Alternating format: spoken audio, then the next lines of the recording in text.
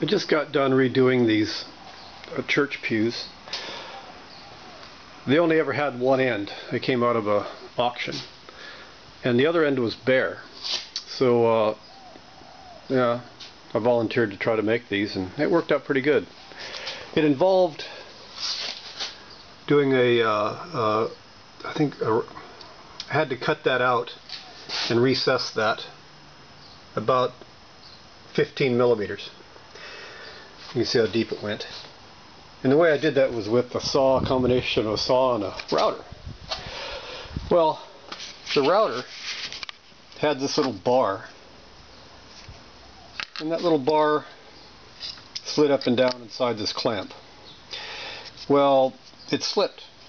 No matter what I did, no matter how tight I could go, and it's just plastic, it would eventually, the bar would go up and up and up, and I'd lose my depth control on how far the